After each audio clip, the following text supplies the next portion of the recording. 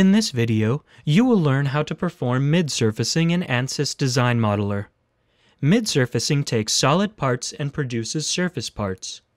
This enables you to use shell elements instead of solid elements. Typically, there are far fewer nodes and elements for surface models than for solid models and solid elements. Thin solids are better solved as midsurface models.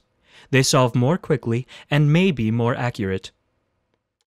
Here I have a geometry in parasolid form, composed of solid parts. I'll measure the thickness of one of the solid pieces of the model. I'll use this thickness as a reference when I do my midsurfacing. To perform a midsurface operation, I'll select Midsurface from the Tools menu. Here, I have the option to select surfaces manually or automatically. To select surfaces automatically, I need to set the minimum and maximum selection threshold.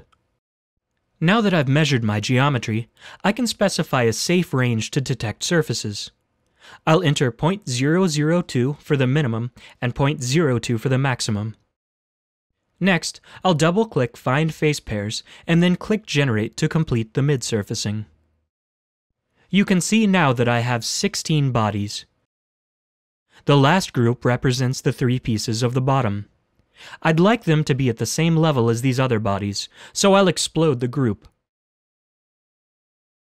The model is now ready for connection at the geometry level or in the mesh. That concludes this demonstration of midsurfacing in DesignModeler.